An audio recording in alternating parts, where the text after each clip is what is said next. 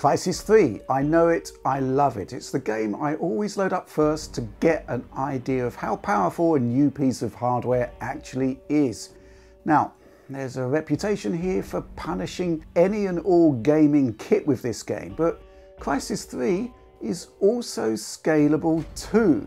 And what you're seeing here is the game running on an Ultrabook, a super slim and light 2-in-1 convertible no less. Okay, so wow, this is the Dell XPS 13 7390, and I honestly reckon it's one of the best looking and best feeling laptops I've ever used. I actually bought this one myself because, well, my old Retina MacBook Pro is starting to show its age and Apple's OS really isn't doing it for me these days. But that's by the by, because another key reason I wanted to get this machine in is because it's powered by Intel's new Ice Lake architecture. In this case, the Core i7 1065G7, powered by a new quad-core chip backed up by Iris Plus graphics and all fabricated on Intel's long-awaited 10nm fabrication node. Intel reckons that this new SoC is capable of pretty solid gaming, and after putting it through some exhaustive testing, I think I'm inclined to agree with some caveats. And I'm not messing about here. I went into this project with one intention: to run the entire Crysis Trilogy on an Ultrabook 2-in-1 convertible, with the aim being to hit 60 frames per second no less. And as I had the chance to take a look at a brand new Intel architecture, I also hooked it up to an RTX 2080 Ti via an eGPU enclosure, so look out for those tests later on in this video. Yes indeed, it is about more than just Crysis, but before we get on to all of those tests, let's take a closer look at the XPS itself and why I love the form factor. Okay, so this is indeed a convertible, meaning that first of all, we need an ultra-thin form factor, something the XPS pulls off beautifully. The screen is effectively without bezels, lowering the size of the overall footprint, while in terms of thickness, about half an inch there. At less than 3 pounds or around 1.3 kilos, it's super light and ultra portable, and of course, being a convertible, you can use it like a laptop or use the hinged design to make it into a jumbo tablet, or you can set it up like this for presentations, media viewing, or whatever. You could even make it lie flat if that has any kind of value for you. The cost of this form factor? Well, from my perspective, it comes with two key compromises. First of all, the port selection is pretty awful. Yes, you get two USB-Cs, one either side, and at least they are both enabled for Thunderbolt 3 support, meaning that both of them can charge the unit and they can power a display as well. There's also a micro SD slot there too, but yeah, you're going to need dongles and hubs to get much in the way of meaningful connectivity out of this machine. Oh, and yes, I've really got to talk about the screen. First of all, it's 16:10 in terms of aspect ratio, which for productivity I'd take over standard widescreen any day of the week. Now this is the so-called 4K display, which actually delivers an astonishing 3840 by 2400 resolution. On top of that, this screen is actually HDR enabled. Peak brightness apparently tops out at about 400 nits, meaning that SDR can look a bit dim if you do indeed enable HDR, but you do get a pretty convincing effect on HDR content, and I was quite impressed actually. But if you're here looking at a digital Foundry video, you're interested in performance, am I right? The idea of a quad-core Intel CPU in this small form factor is pretty compelling, and if you pluck a benchmark out of thin air to get some idea of what this thing can do, well, Cinebench R15 looks very, very impressive. On a single thread run, the 1065G7 seemingly outperforms a Core i7 4790K at stock speeds, and while it loses pace against that 4790K in multi-threaded performance, 86% of its overall score isn't bad, right? Well, benchmarks do flatter to deceive, as I shall demonstrate later on. But one thing I need to point out straight away is that getting this score actually required dipping into the Dell power management area and switching the machine to ultra performance mode.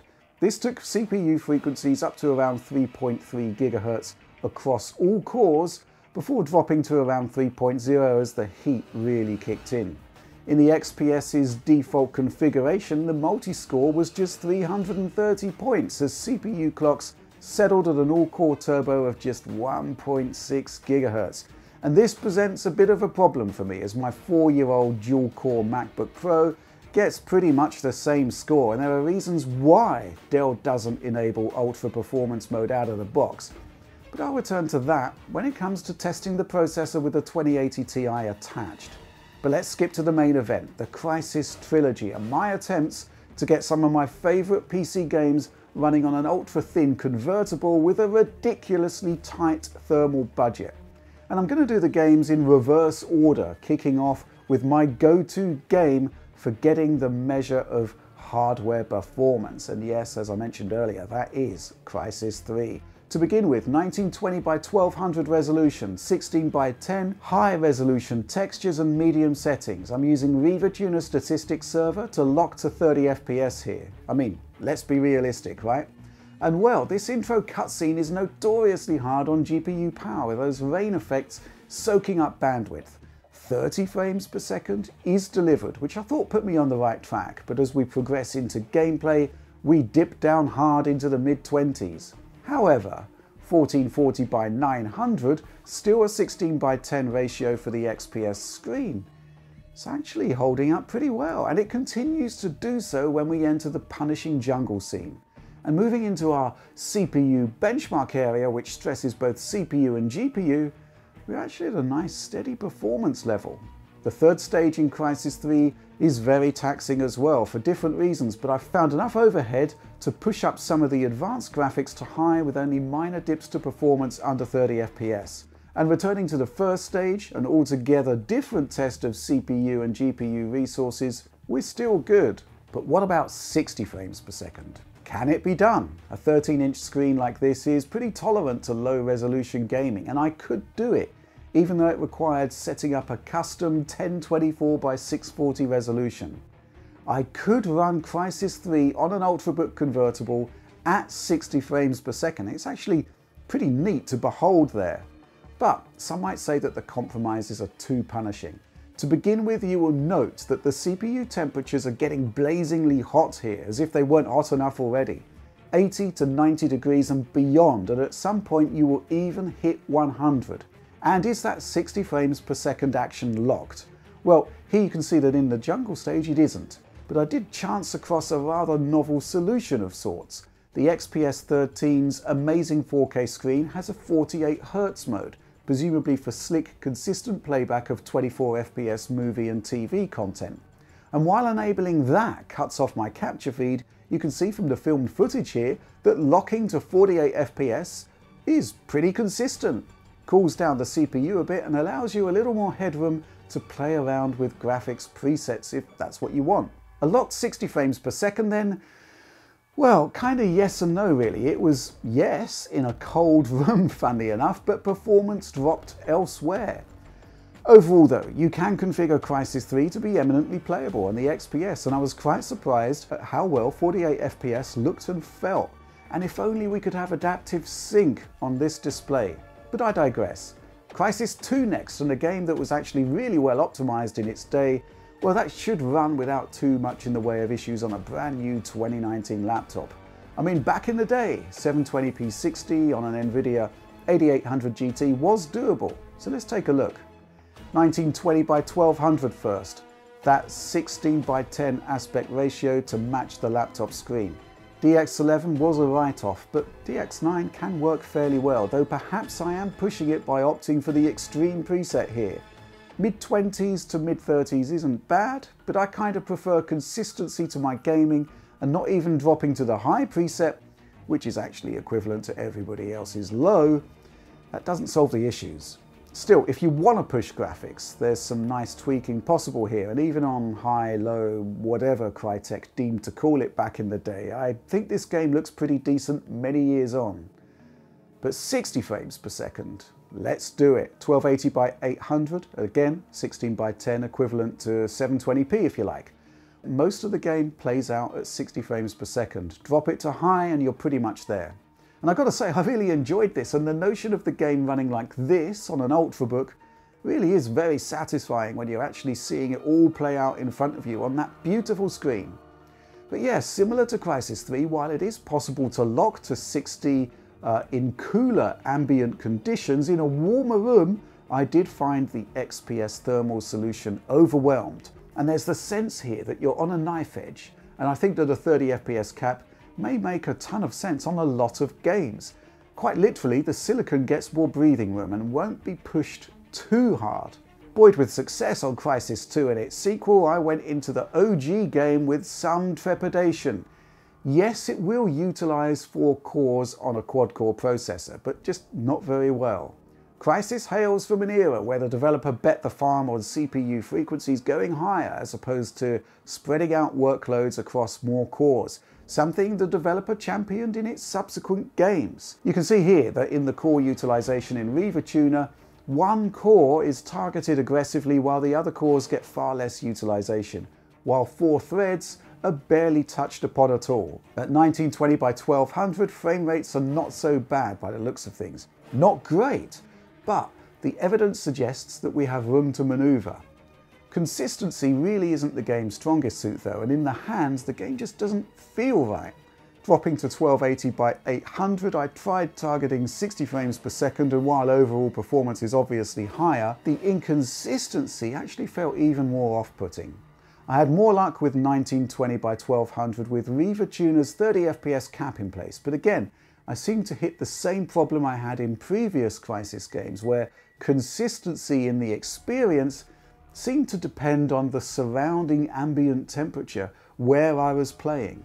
This game still looks amazing, and seeing it play out on a laptop, well, that's pretty awesome. But the key difference here is that I had a lot of fun with Crysis 2 and 3 on the XPS, but the battle to get decent performance on the OG game didn't really pay off, and in the end, I found the experience rather frustrating. The frame rates might look okay here, but the actual feel wasn't. But looking across the 3 games, I'd say that this is a pretty impressive showing overall, right? I mean, this is an integrated graphics solution on a really tight thermal budget. Well, on the more heavily optimized later titles, Crysis seemed to work out pretty well, I'd say. Beyond my Crysis fetish, I ran Destiny 2 at 1440 by 900 on medium settings, pretty much closely locked to 30 FPS, and The Witcher 3 720p medium again at 30 FPS. This isn't high-end gaming, but as a value-added extra for an ultrabook designed for very, very different use cases, I'd say that's pretty impressive. But getting these results isn't easy. To get consistency in performance, you really do need to have the ultra performance mode active, and when that's in play, managing thermals really is very, very challenging. I suspect we're going to be moving significantly beyond the 15-watt thermal limit here, and during the Crysis tests, I seem to get more consistent performance by having the door open and having some bracing autumnal air blowing in. So yeah, I just get the idea that while Ice Lake is an extremely capable processor, the XPS though, it isn't really designed for pushing clocks hard. Hence the optimized mode running at an all-core turbo of around 1.6 GHz. And I can kind of illustrate the issue here with the eGPU test I did. Right, so this is the almost legendary Ashes of the Singularity CPU test. As the RTX 2080 Ti is handling all of the graphics duties, such as they are, the CPU side of the SoC can really stretch its legs. But here's the thing, while the 1065G7 holds its own against the Core i7 3770K and even gets close to the 4790K, well, the more you push into the benchmark, the more the laptop chip seems to throttle back. So I don't actually think that this benchmark has much meaning here, because the longer you run it, the worse the result overall. Ashes is a massively multi-threaded CPU bench, so I also tried something a little different. Our classic Crysis 3 CPU bench. Now, I'm pretty sure that here we're thermally constrained right out of the box here. CPU temperatures are hitting anything up to 95 degrees. I just didn't let the machine cool down before I tried this test. Clocks drop therefore, and you can see that the 3770K and 4790K maintain a pretty consistent advantage. You get around 79% of a 3770K's performance and 67% of a 4790K. But I'd be willing to bet that with a higher TDP and a better cooling solution, the results would be very, very different on the Ultrabook. And yeah, I am comparing a 2-in-1 convertible here to desktop PC technology, backed up by relatively enormous cooling power. And yeah, there is much more to come from Intel's 10nm chip. Ice Lake notebooks with a 25-watt TDP are a thing. Notebooks with better coolers are coming, and even notebooks with discrete GPUs are en route. This is pretty cool actually, because it means that the CPU won't be held back by graphics duties. I'm eyeing the new Razer Blade Stealth as it combines a 25-watt Ice Lake i7 with a GTX 1650. It's a very different animal to this XPS 13 2-in-1, which is made for a very different market and very different tasks. But fundamentally, at the end of the day, I had to return the XPS to Dell. As good as it is for many tasks and as stunning as the form factor and the construction is, I need to have my laptop upgrade to have much more power out of the box than my Mac. Now the XPS is capable of that, but it involves invoking that ultra performance mode, which then causes heat issues and of course troublesome fan noise. In its standard optimized mode, I'm not seeing a meaningful upgrade, all of which is to say that my quest for a replacement laptop continues. But hey, with some careful tweaking, this XPS can produce very decent results on a range of games that an integrated graphics solution has historically had no business to run. As a value add to an Ultrabook convertible, it is compelling, but if you're after a fire and forget mobile gaming solution with little in the way of tweaking required, this one isn't for you. Anyway, thanks for indulging me on this one. I had a lot of fun putting this video together because basically, well, I love tuning and tweaking less capable PC hardware just to see what kind of experience I can get from it. I do think Intel's Ice Lake architecture has a ton to offer, which we've barely explored here across many different markets. And I'm looking forward to returning to it with a product that's perhaps more directly aimed at gamers. I'd still love to have an Ultrabook with the CPU power to wipe the floor with my Retina MacBook Pro without overheating, strong enough to hook up via an external GPU for a higher fidelity gaming experience. But the quest continues, and that's where I'm leaving things for now. Please do like and subscribe, as ever, to support the work we do here at Digital Foundry. The bell? Well, that's there to be rung, and I invite you to do so to get instant notifications whenever we post a new DF video. For the ultimate supporters of our channel, I invite you to check out our Patreon. See our videos in source file quality and rest easy, safe in the knowledge that you're more directly supporting the team in creating videos like this. But that's all from me for now. Thanks for making it all the way to the end of this one, if indeed you did. And on a more general level, thanks to everyone for watching and supporting Digital Foundry.